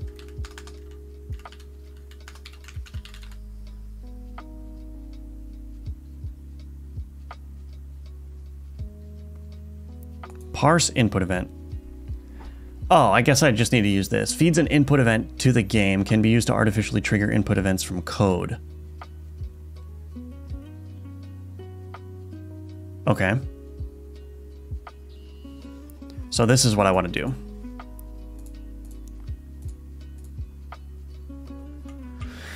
I guess I'll handle that from the cursor. So what I'll do is I'll do public override void unhandled input. And then we'll do an input event here. If EVT dot is action pressed. What did I call that? Click left, right? I think so. Yeah, click left. Okay, click left. What are we gonna do? We're gonna create a, well, we want to do this. We want to say if is in menu. And I think I need to set get viewport.set input as handled. Okay, we'll do that. And then we're going to create a new event. Or do I need to create a new event? Can I just... I think I might just be able to send this one back through the tree. Let's try it. Input.parse input event. Is this going to create an infinite loop? I don't think so, because it should be handled... Well, if it's not handled, then it might create an infinite loop. So that won't work, but I'm going to see if it works anyway. Trying to simulate a mouse click with the controller. Yeah, that's exactly it. Because it doesn't, the GUI elements don't detect the mouse click. Okay, so it crashed like I was expecting it to, or like I suspected it would. Or not crashed, it froze because of infinite loop. How am I going to do this? Maybe there's a better way to do it. So handle GUI input with controller Godot. I'll just Google this real quick. All right, let's see. You should probably use the unhandled input event method to handle input in the game and input event to handle input in the UI. So I think this shouldn't be the same input then. So what I'll do is I'll use the roll button here, which is joypad button A, and I'll remove it from here. This is going to be a little bit messy here, but whatever gets it to work. So in here, what I'll do is I'll say if roll is pressed, then we're going to send a new input. So we're going to say var new event, or let's just call it mouse event, I guess, equals new input event. Mouse event dot new mouse input event, maybe? Input event mouse.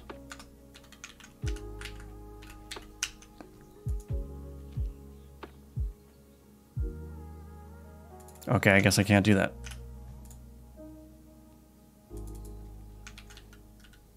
Why can't I create a new input event? New input event action, okay. Mouse event.action is equal to click left. Mouse event.pressed is equal to true.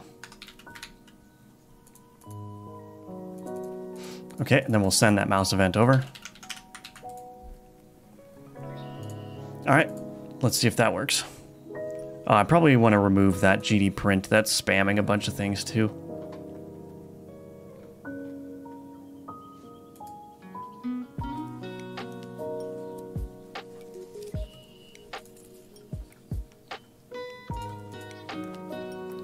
Where is that even at? GD print.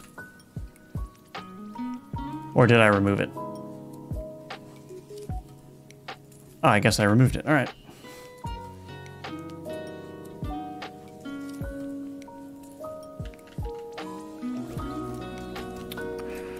All right, let's see.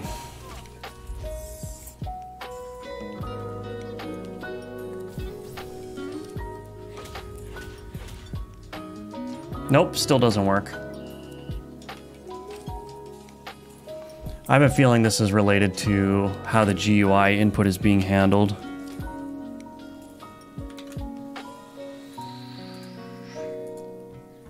Because what this says is that this generates a node.input calls, but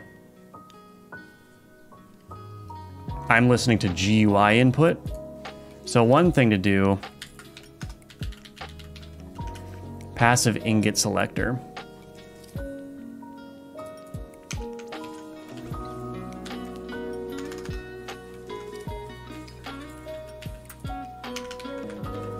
Let's just do this. Let's just try this. Public override void input. Can I listen to input like this?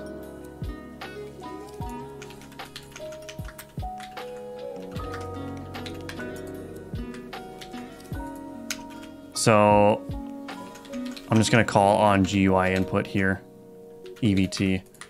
That's probably not going to work. Yeah, I don't think that's going to work because the on GUI input is related to inputs that specifically happen against this GUI element, but I think this input handler is more general, so it will handle input from anywhere. So that's not going to work. What am I supposed to do? I don't know how I'm supposed to get my GUI elements to click.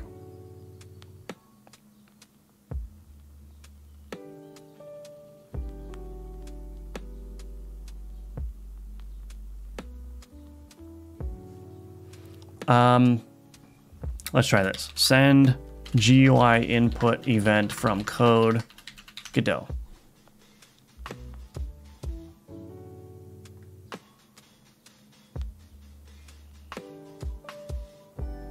Interesting. I don't know what's going on here.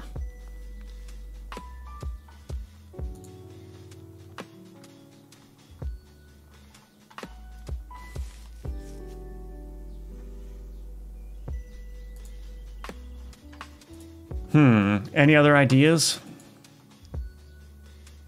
I feel like the way I'm doing this is convoluted, but I don't know why Godot wouldn't support GUI input with controllers naturally. I'm pretty sure it does, so I'm kind of confused. Let's see. UI accept is joypad button 0, device 0. But that only works if something is focused. So maybe therein lies the hint. Maybe I need to focus the input. So in my passive ingot selector, perhaps on mouse entered, I have to focus it.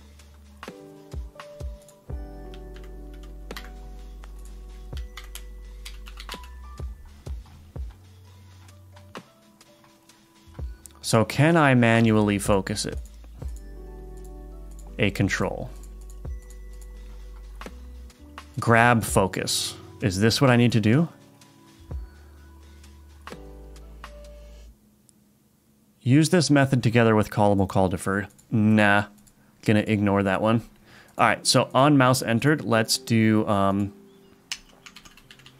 grab focus. And now, perhaps, I don't need to do all this fancy stuff right here.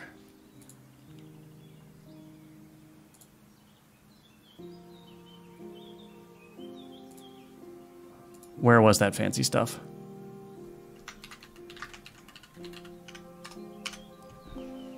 Oh, it was here. Let's just remove this for now. All right, let's see if that works.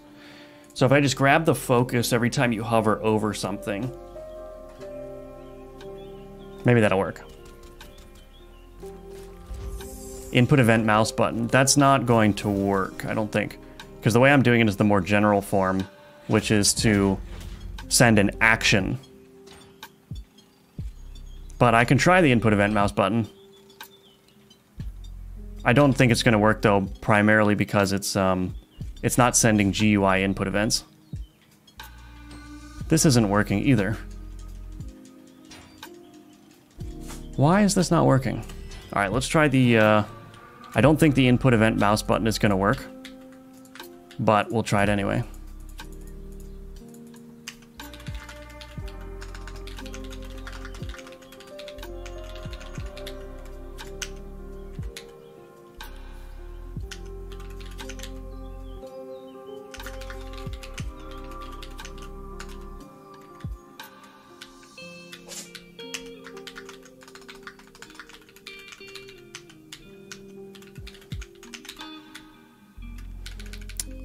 I guess, do I have to change the position? Let's just set the position to new vector 2, 100, 100, just so that it will select the first item. Okay, let's try it. Someone was asking about that for the roguelike ship game and did not fix it after suggestions that people gave. Hope to get to fix your issue. Someone was asking about what it... Oh, the issue with mouse filters. Oh, I see. Yeah, so this mouse event input mouse button is not working. The issue is not that I'm not using the correct action. The issue is that this is not being sent as a GUI input event. So this doesn't work. No form of this is going to work. But I don't know why grabbing the focus doesn't work either. Maybe some elements just can't have focus grabbed.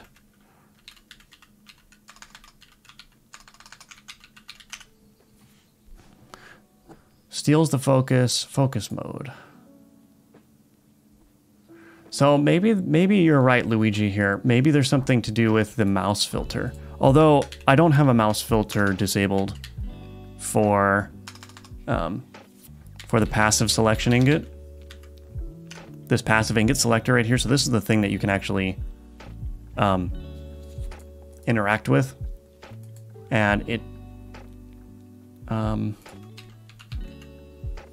focus mode all. Let's try that. So I changed focus mode all, and then the mouse filter is pass, which should be fine, but I can play with that as well. I wonder if I can do this.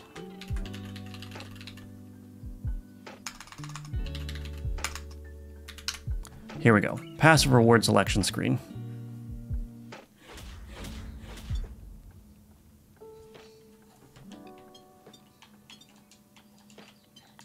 Yeah, so the focus is not being...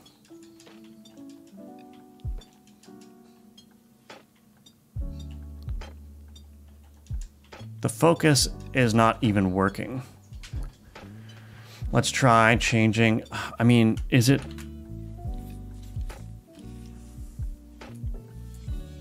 There's something very wrong here about my understanding of how focus mode works.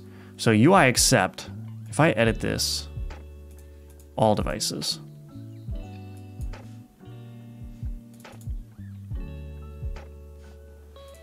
What do you mean naminuz?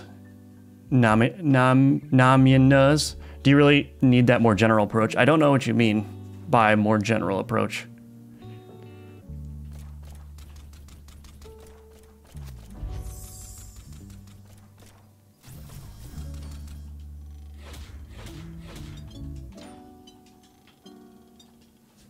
So that didn't do anything.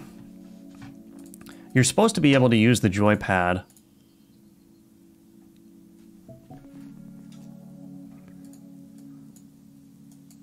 You're supposed to be able to use the joypad for UI accept, and that will work when you've got focus. But that's not working here. Passive ingot selector, grab focus.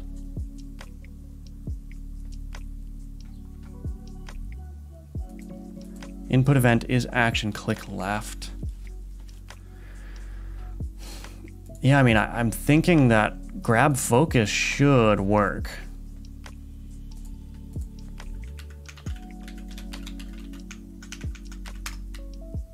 Let's try doing what the docs recommend, which is to call deferred. I'm sure that's not going to work. I don't even think there's a way for me to... Well, let's just try it.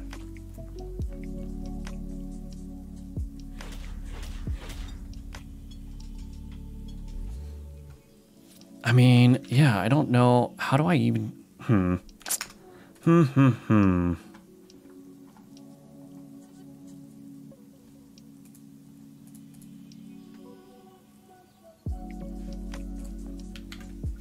Grab focus. Has focus. Focus mode. Focus access mode for the control. None, click, or all. Only one control can be focused at the same time, and it will receive keyboard, gamepad, and mouse signals. Well, it's not receiving gamepad signals, so something's wrong. It's probably, I guess it's not focused. It just must not be focused. So let me try this. So if I say, whoops, if I tell this to grab focus, and then I say, get tree.create timer 0.1 dot timeout plus equals gd.print has focus. So I'm gonna wait a couple of frames, then see, do I have the focus?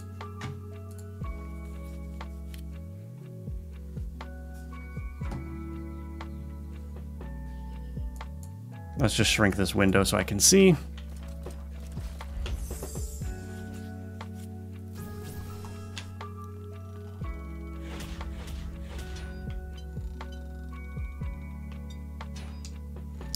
So yeah, it does have focus. It's printing true a bunch of times. So there's something intercepting the A button. There must be something intercepting the A button because this element still has focus.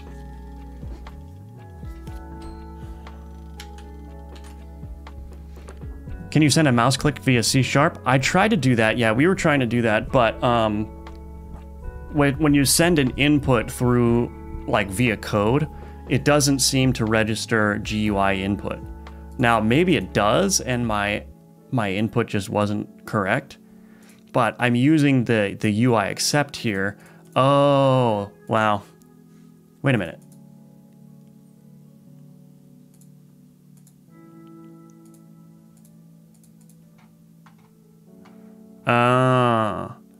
Right. Okay, so the reason it's not working is because this is UI accept, and this is click left. So I need to either listen to, but the click left didn't have the joypad button. Okay, so it was just a dumb mistake here.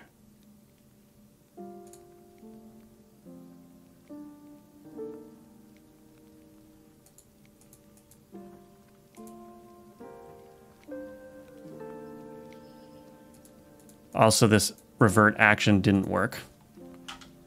Or it reverted something. All devices, device 0, just put that back. Okay, so I need to listen for click left. So I was getting confused here. So the focus mode is working. It is grabbing the focus, but it's not able to detect the click left because there was no action there. So I guess what I could do is I could... Yeah, I guess I don't need to send an action through the tree anymore.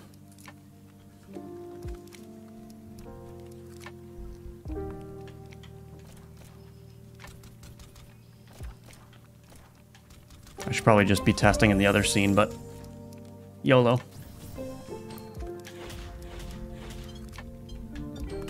There we go. Look at that. And so now, of course, none of these are working, but I know how to fix the issue now. I just need to grab the focus mode when mouse is entered, which means I have to update basically all of my UI to support focus mode in order to get this to work. So I know how to make it work now, so that's good.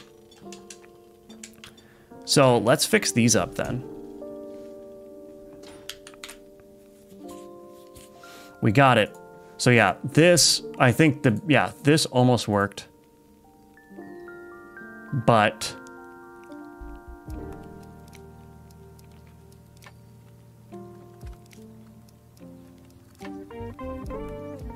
yeah, this almost worked, but it must not send it via GUI input because there's, I mean, this is pretty much what the docs say to do and it didn't work. So anyway, we have a path forward now. So let's do the Reforge ingot. When the mouse is entered, we need to grab focus. Okay. And then the gold ingot as well. We need to grab focus here. Okay. And then, what else? The assembled gun ingots selector. We want to grab the focus here.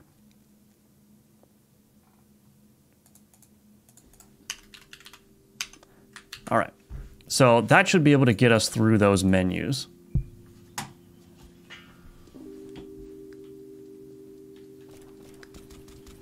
So I should be able to play through the game now. I won't be able to interact with the shop or any other things.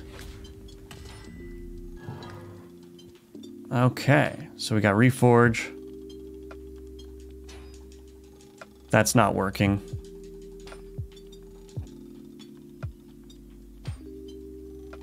I've got some errors here. What are these errors? Oh, goodness.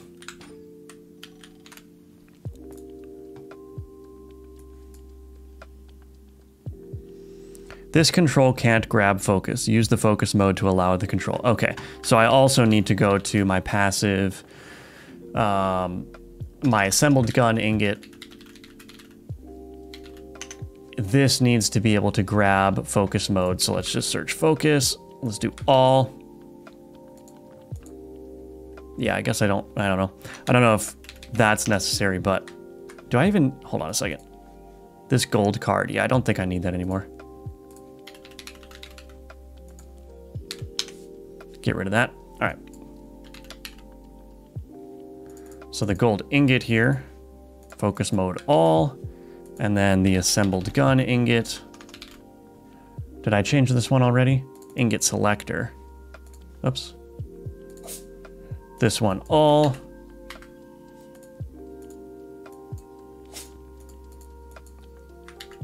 Cool. What else? So I did the Reforge ingot. Did I do the Reforge ingot? I don't even remember. No, I didn't. Okay. So now, I spoke too soon before, but now it should work.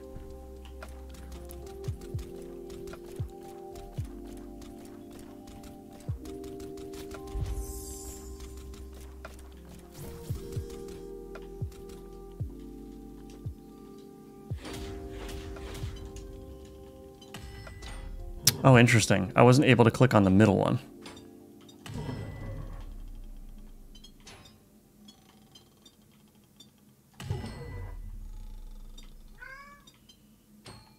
So there's a little bit of flakiness in terms of detecting the hovering. So I'm going to need to figure out that as well.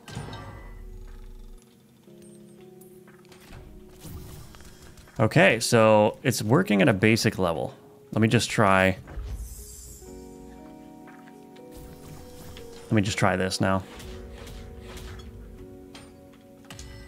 Okay, so it's a little bit flaky sometimes. So I just need to figure out how to forcibly update the mouse hover position, I think. Maybe I can do something hacky, like if I warp it to like -10,000 and then warp it back to the real position each frame, maybe that will cause the input to forcibly update. And I don't have to worry about dealing with it. There we go. And now I can look at my inventory here. And I can drop 10 gold into the well. Got my zap passive. Excellent.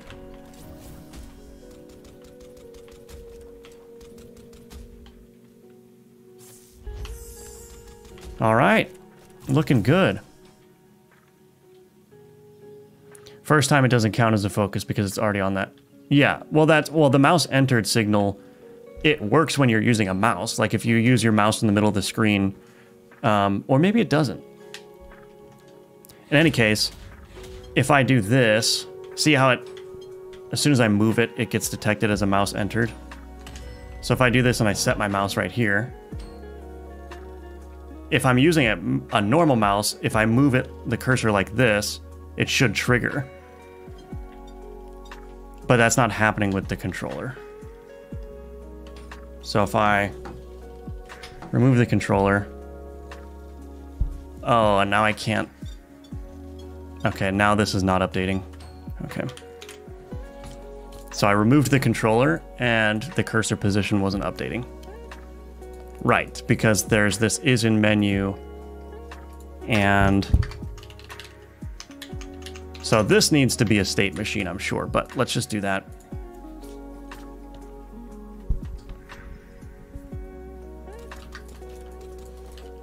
So let's see if this works. So if I leave my mouse in the middle of the screen when I talk to this, which now isn't working for some reason. What is happening? Godot is just like screwing up everything about my game. Interact. Where's my interaction?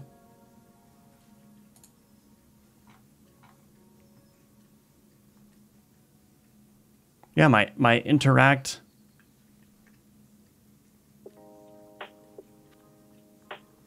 It's just gone. Yeah, I guess maybe I accidentally deleted the keyboard key or something. Something's going weird here. I'm kind of paranoid because Godot screwed up my game to the point where it's crashing. So I'm like, what else is it doing?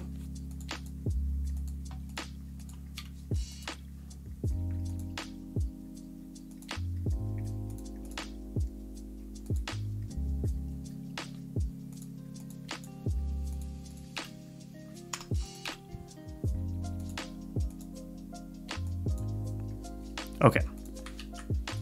Now let's try it.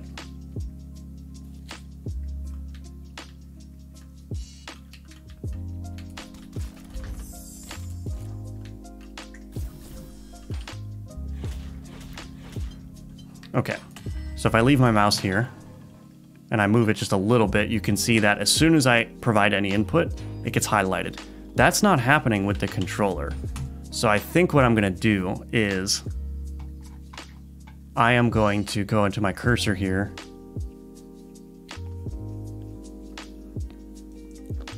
and where I'm doing this warp mouse, I'm going to call warp mouse twice.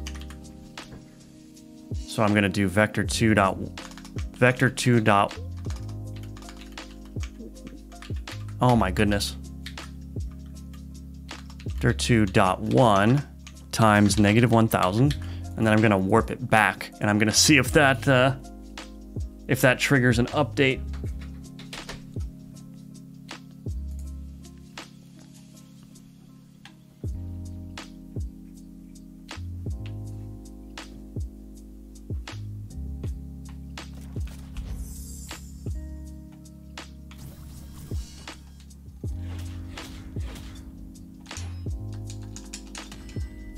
Now the input isn't working. Yeah, that's not working. Why is that not working? It's like it won't register the input.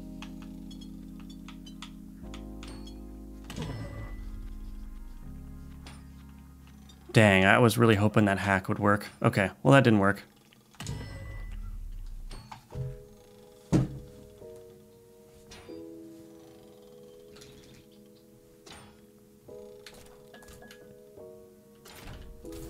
So I'm going to need to figure out how to get those inputs to update immediately if you have something hovered, because that's very noticeably not a great experience. But anyway.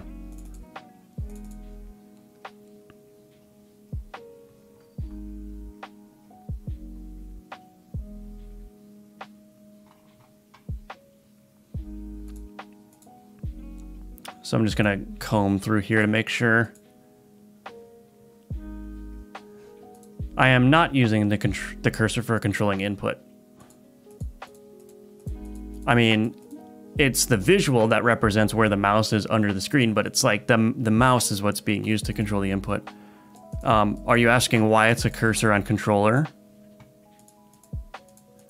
If you're asking why it's a cursor when using a controller, it's because that's easier to do.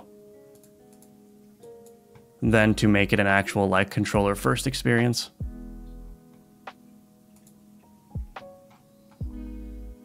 Okay.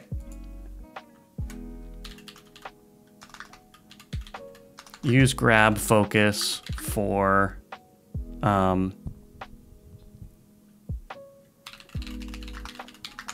controller input, I guess. Stage those.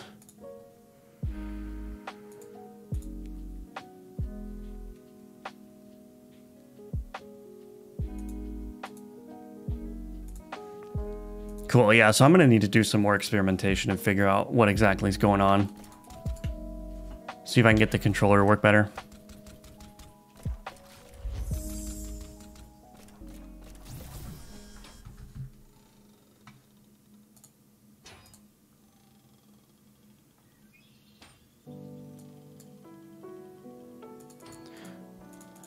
So when am I using the controller input?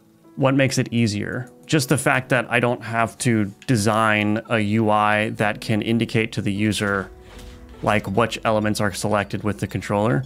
I guess I kind of already have it in this instance, but navigating these kind of menus, I would have to indicate like, here's what's focused here, here's what's focused here, and all that good stuff, right? Focus neighbors, well, that's the point. Like, I would have to design all of these elements to have focus neighbors, to have focus states, and I don't want to do that. So that's why it's easier.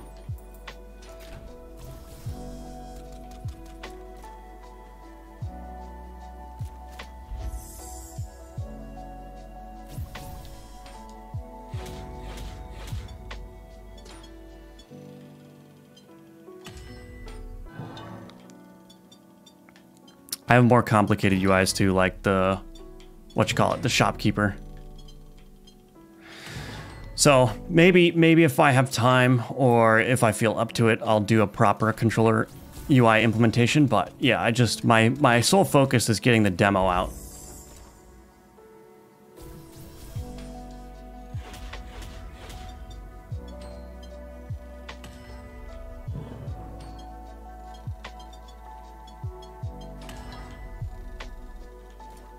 All right, cool. Well, I'm gonna call the stream right there. That was a good start on controller implementation. Lots of work to do.